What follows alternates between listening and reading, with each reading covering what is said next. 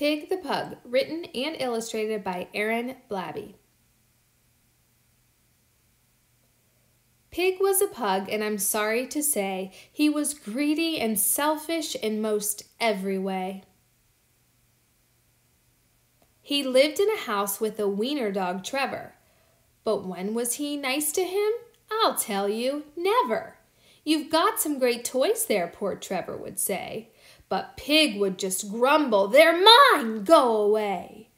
But it might be more fun, Trevor said to Pig, if we both played together.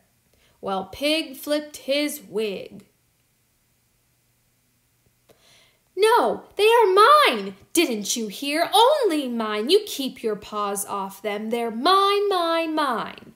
I know what your game is. You want me to share, but I'll never do that. I won't, and I swear.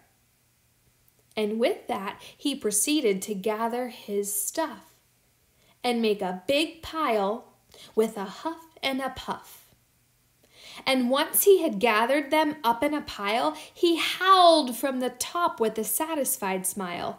There, shouted Pig, now you won't get my loot. It's mine, mine, mine, mine, so why don't you scoot? But just at that moment, poor Trevor did see the pile was wobbling. Oh, dear me. Watch out up there, good Trevor did cry. But the shame of it was, well, pugs cannot fly.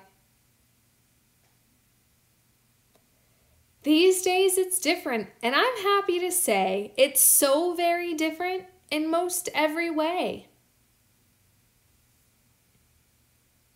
Yes, Pig shares his toys now, and Trevor's his friend, and they both play together. While Pig's on the mend.